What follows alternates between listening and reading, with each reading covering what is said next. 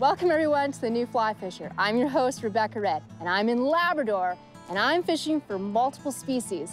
Let me introduce you to one of my guests. Come here, sweetheart. Beautiful landlocked salmon, right there. Much more on this episode. Stay tuned.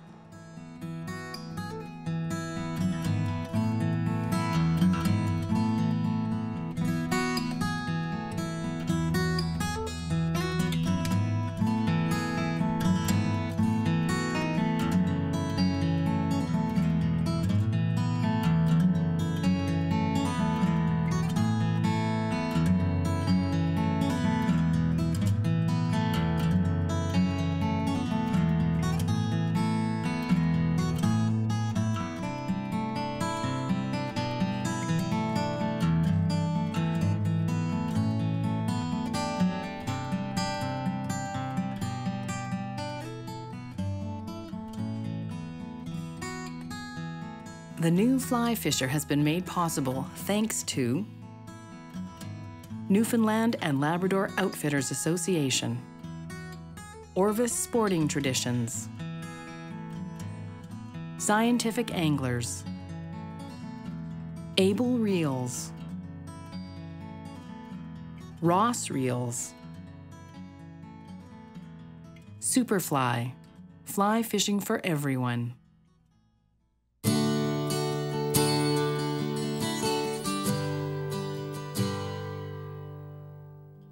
There are a few angling destinations in the world that rival Newfoundland and Labrador. Whether you're fishing for Atlantic salmon, record-breaking landlocked salmon, trophy brook trout, northern pike, whitefish, or large Arctic char, you've come to the right place. Here you'll find pristine rivers set against a rugged landscape, plenty of breathing room, and an abundance of trophy-sized fish.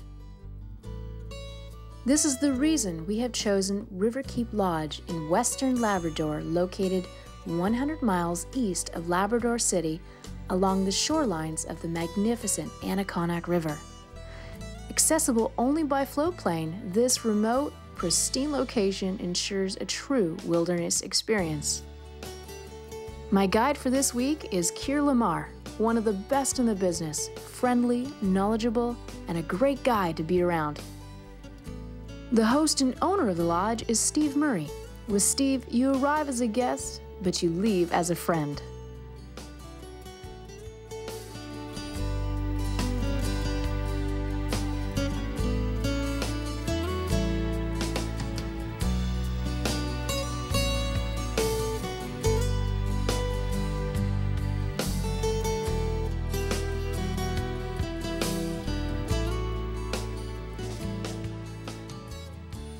So right in along these two seams coming around the rock here, so you get a bit of a back eddy action in between the two seams, and you've got a back eddy action on this side of the seam as well. Okay. So what the trout will do is they'll sit in there.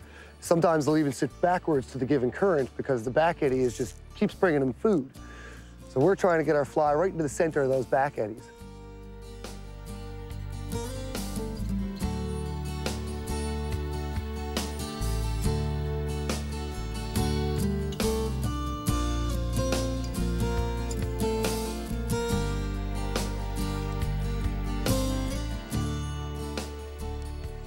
There he is. Leave it in the water. Got him. Yeah! No way! That's fantastic! Excellent. I can't. Awesome. Easy, buddy. He's gonna bang off on the rocks. Look at that! What an acrobatic show! Gotta love them salmon. That is fantastic. That was, oh. It looks like he's right on the white zonker. That old woolly bugger, yeah. Woolly bugger zonker? That woolly bugger's there just, they're the fly for here. Look at the colors on this fish. Oh my goodness. So, you want me to walk back? No, you should be good right here. Actually, we're just in the lee of this rock that you're standing on, and give him a couple of seconds. All righty.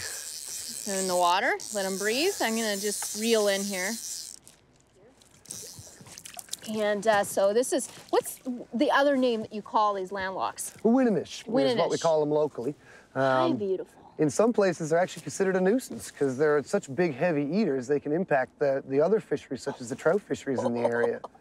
Well, I want to let you know, this is my very first Winnenish, a landlocked salmon. So we try to keep these guys in the water because they are very sensitive. And every fish in this place is a precious animal and a precious resource. Off he goes. There we go. Thank you. Thank you. Not a problem. That was Congratulations. awesome. Way to go. Yeah. Beautiful.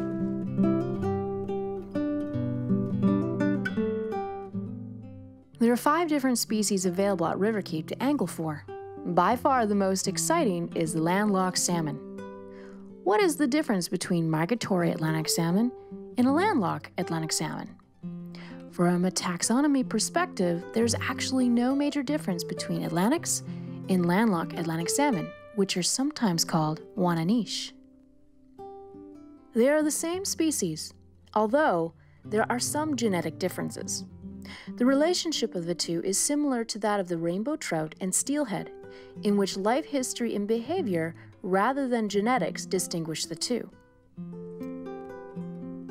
A world record landlocked salmon, all 22 pounds, 11 ounces of it, was caught in Labrador in the Smallwood Reservoir. The Wananiche are lightning fast swimmers and acrobatic jumpers, so prepare yourself for some excitement.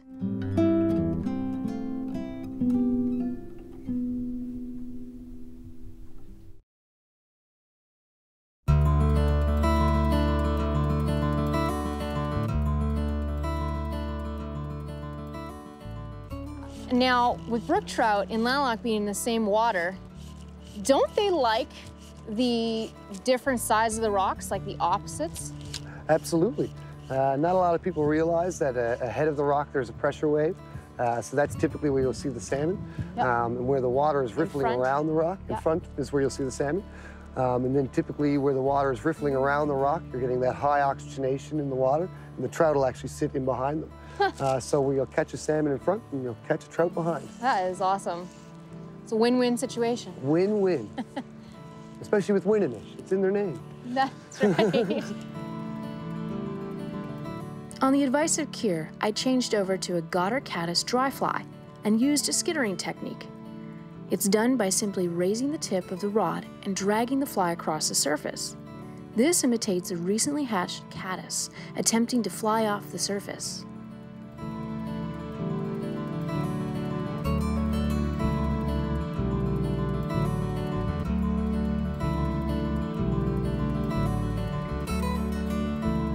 Got him.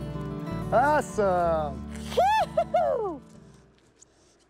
Oh my goodness. Oh, look at that. Wow. Salmon on a dry fly. That was fantastic. Boy, do I ever have a good view from up here. So here we were just casting across, skittering this little dry fly, right exactly as I was skittering it, and just stopped. He took it. Yeah, and they'll usually take it either right after you've stopped it or right when you're about to start the skitter again. Because they're very opportunistic. Yeah, you were just telling me that. Yeah. So here, woo! Woohoo! Beautiful. Beauty. Yes. Oh, you fantastic little fish, you. There we go. Perfect. Nothing to it. That was perfect. And you only just had him, right? Yeah. Right in just the corner of his mouth there. Absolutely. Well, we're gonna let this one go, and we've kept it in the water, so there's really very little stress to this fish. Which is really important to the continuation of the species. Absolutely. Conservation. Exactly. And we're gonna let her go. Thank you, sweetheart. Bye-bye.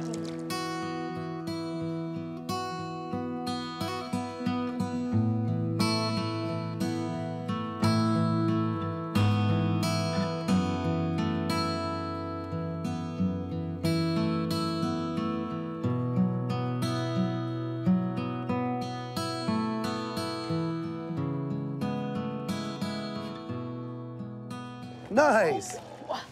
Fish on. Awesome. heavy fish. No way. I'm gonna go ahead and say that looks like a trout to me. Wow. Oh, he's putting a lot of pressure on this 6-weight. That's a nice big trout. That was really... That's great. Oh, there we go. Beautiful. Right on. Nothing to it. Look at that. That is a beautiful brook trout. Little Riverkeep Lodge gift. Look at that. Wow. Turn him into the current. There he goes. There he goes. Way to go, there you go. Yeah. Salmon and a brook trout. Yeah, that's fantastic. Perfect. And this is like dry fly fishing. It is. And it's in fall. it is, and it's bizarre that we're getting them, because usually this time of year we are fishing wet flies. To fish a dry fly like this later on in the season is pretty strange. Yeah, but this is a treat. It is a treat. This is an absolute treat. Getting these fall run brook trout on a dry fly, gotta love it. Yeah.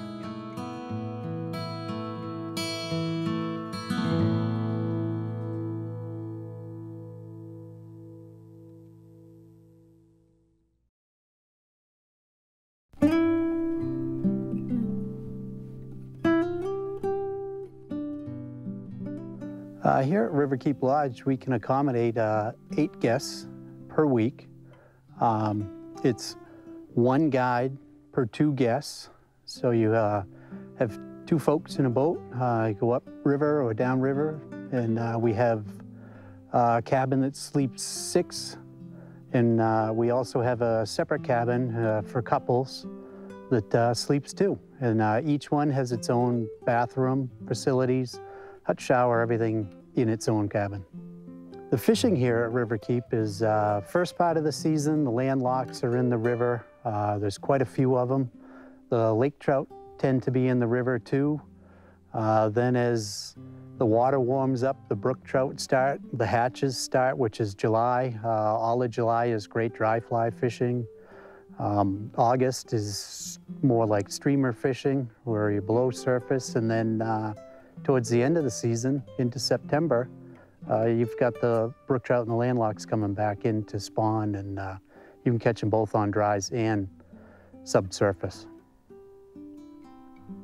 When coming to Riverkeep Lodge, you are truly in the wilderness, and your chances of spotting local wildlife is very high. Many guests report sightings of caribou, moose, black bear, otters, and birds of prey such as bald eagles and osprey. Make sure you have your camera at all times to record those special moments. So you recommend a sinking line for this type of fishing. So you're casting into basically like the hydro pockets. We're casting behind all these big boulders. The water's going that way. We're casting and bringing the fly in towards upcurrent, upstream. Mm-hmm. So we're using a sinking line, and that's what you recommend? Absolutely. We usually recommend anywhere from a 200 all the way to a 350 grain shooting tip. Okay. I actually use full trolling line to get a nice even sinking on it. I'm using a 300 grain sink line right now. And that's a really good grain. It's going to treat you well in this kind of current. If you get into the slower current, you can just slow your presentation down or speed it up. It's a really general purpose line kind of stuff.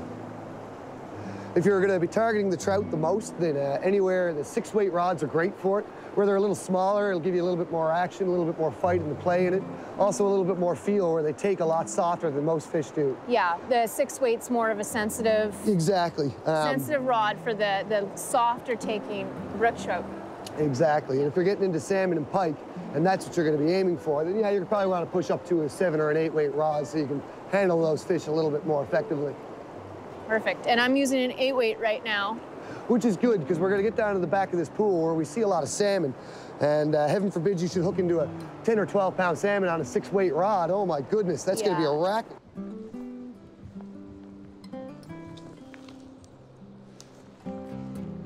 So Kira was explaining to me that the best way to strip in for these trout and the landlock is stripping to your hip. And really that's just been working tremendously here. So just enough, and you just reach out to your hip. I was doing shorter strips, it doesn't work.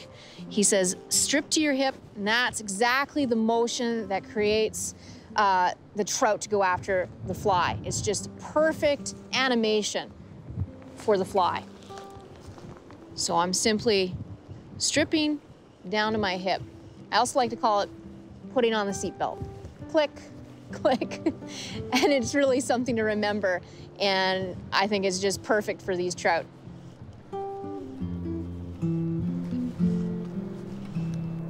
Fish. Fish? Fish. Excellent. It's a trout. Very nice. Excellent. Very nice, on the white woolly bugger. On the old killer white woolly bugger, the catch and releaser white woolly bugger. We got to change the name of that. So it's really important to not play them out too much, because when we do release these fish, you know, there's pike in this water, so you don't want to have them too tired that they can't get away from a predator. Especially in this water here, where we are in a little bit of slack water, there's a good chance there's a pike sitting around here somewhere. Awesome, there we go. Yeah! Oh, what a beautiful fish. Beautiful fish. Big fall colors. I just can't be happier. I'm gonna let this guy go so he's not detained anymore. It's been an absolute honor. Riverkeep Lodge, brook trout, right there. Here you go, sweetheart. We'll let him swim off on his own. Yes! Excellent. Way to yes. Go. Man. Let's go get another one. Yeah, let's go get another one. That was awesome. Awesome. A selection of streamers that worked well at Riverkeep are black woolly buggers and white woolly buggers, and a specialty fly called the nutcracker. Bring your box of trout dry flies with you, but these patterns worked especially well. The Goddard caddis, brown bombers, and the rat-faced McDougal. Have these dry flies in sizes 10 through 14.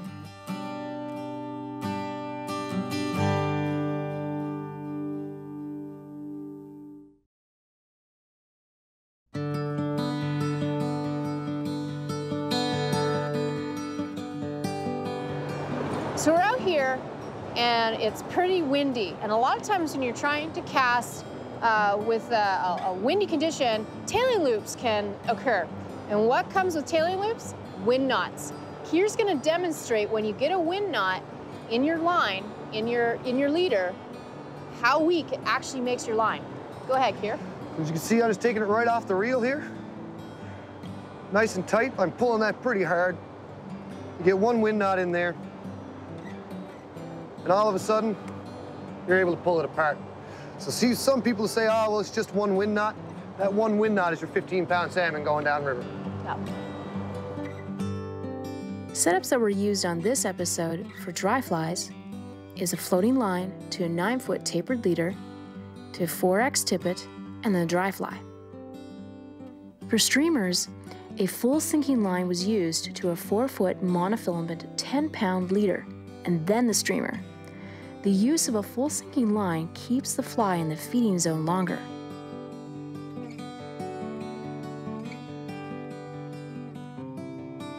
I was having such a great time, and I wanted to share the wealth with my guide, so I invited him to fish with me. Kier was very reluctant, as he stated his job was to guide and not fish. So after much encouraging, Kier agreed to wet a line. He then put on a clinic on how to catch a salmon.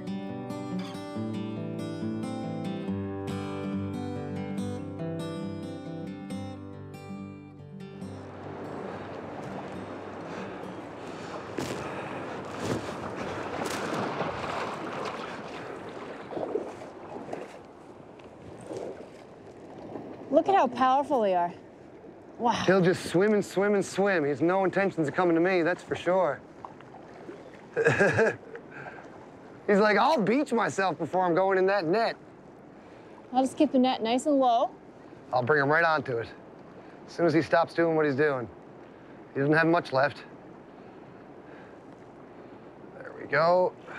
Really pretty colors. Oh, he's girthy. It's a nice fall fish. This is what I mean with cold water. You'll see now, this fish is gonna be chunky.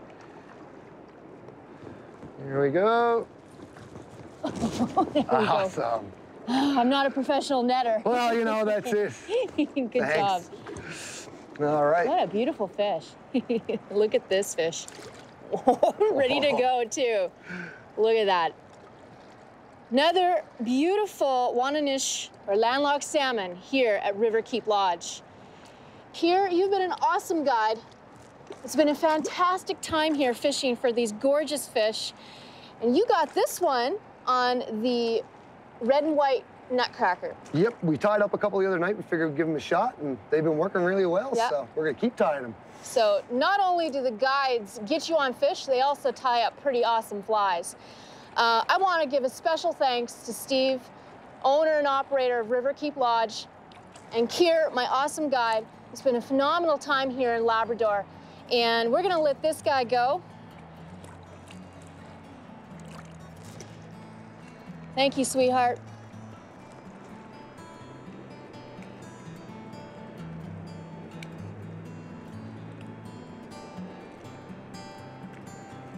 And you let them go when they're ready. He's gonna give me a little kickoff. There we go. From all of us here at the New Fly Fisher, we wish you tight lines and big fish. The New Fly Fisher has been made possible thanks to Newfoundland and Labrador Outfitters Association, Orvis Sporting Traditions, Scientific Anglers, Able Reels, Ross Reels, Superfly, fly fishing for everyone. To learn more about the New Fly Fisher, our locations, contests, news, and much more, come visit and like us on Facebook.